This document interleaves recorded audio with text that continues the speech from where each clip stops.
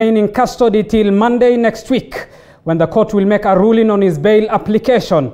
Obado, alongside others, were arraigned at the Milimani Law Courts to answer to charges of embezzlement of more than 73 million shillings.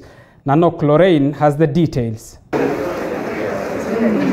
Migori Governor Obado was arraigned at the Milimani Law Courts to answer to charges of embezzlement of 74.3 million shillings in Migori County. And after a day long in court, Obado was sent to the cells awaiting a bail ruling on Monday. The earliest time that the court may be able to give its decision shall be on Monday, that the 1st of August at 11 a.m. The application to have the accused persons released before the court decides the application is presumptive and is rejected. It is ordered that they remain in custody in the meantime. The accused, however, denied all 28 counts charged against them.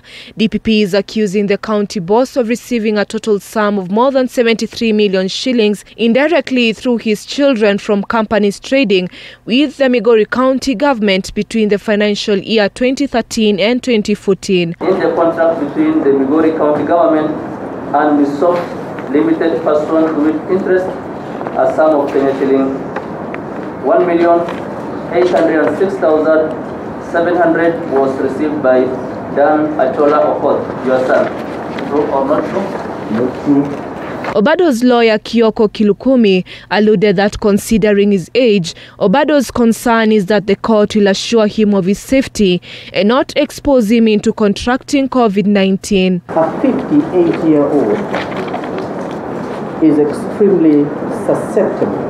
It is in his firstly personal interest that everything is done so that he is not unnecessarily exposed